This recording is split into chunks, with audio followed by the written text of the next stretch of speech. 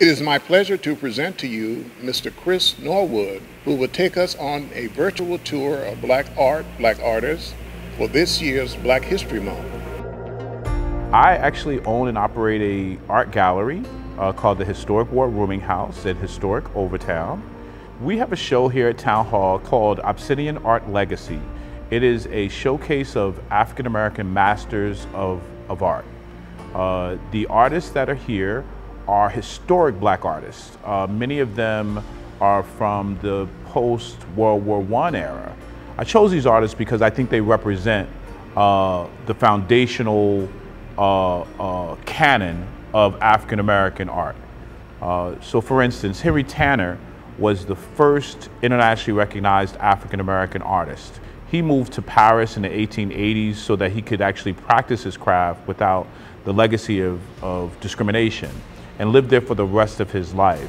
And so we have a painting, an original painting of his work that is on display here. And so that is a foundational piece of work and a foundational artist of the genre.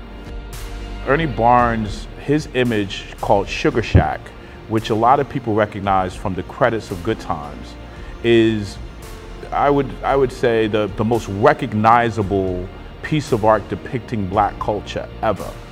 Unfortunately, most people don't recognize it as a painting, but it is a painting. Also, John Bigger's piece called Jubilee Ghana Harvest Festival, I think is very powerful. It's the piece actually right behind me now.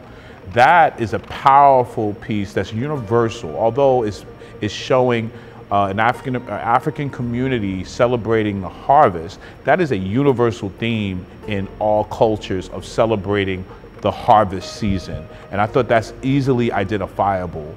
And that's important. The images that we're showing are done maybe about African Americans, but they're universal. We're showing the connectivity and the sense of pride in one's culture, which really should bring you awareness and sensitivity to other people's cultures. Art is the soul of a people.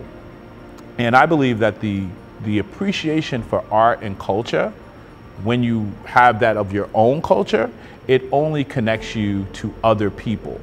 History of Black folk is whatever we're doing today. Just like the history of someone from Puerto Rico is what they're doing today. And so we don't want to be locked into what it means to be Black or what people think that means. It can mean whatever it is. That's called freedom. And when you're free and you express liberty, you're making history every day.